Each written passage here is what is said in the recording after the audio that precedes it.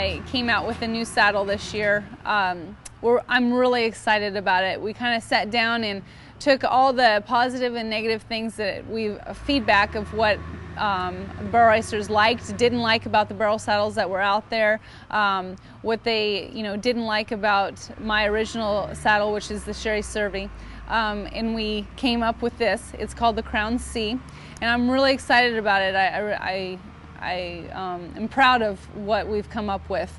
We changed the swells just a little bit and the cantle and made them a little bit higher, and which kind of therein we ground out the seat, and it kind of makes more of a pocket where when you sit down it's more of a maybe a secure feeling. We made the stirrups where they kind of give you the freedom to, if you want your feet to be more forward, they are.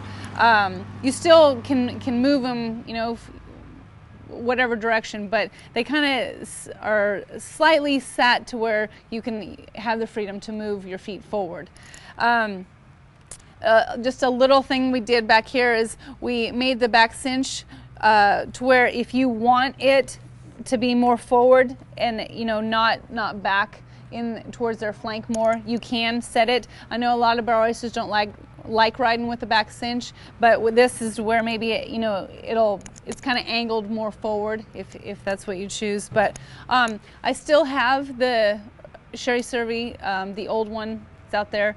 I still ride in it. I go back and forth. I love the Crown C, and I still love the original Sherry Cervi. And like with Stingray, she's a little bit quicker than some of my other ones, and so I've been using the Crown C on her. It's just kind of gives me more of a secure feeling, I guess. It's definitely personal preference, and I love both the saddles, and I use both of them still.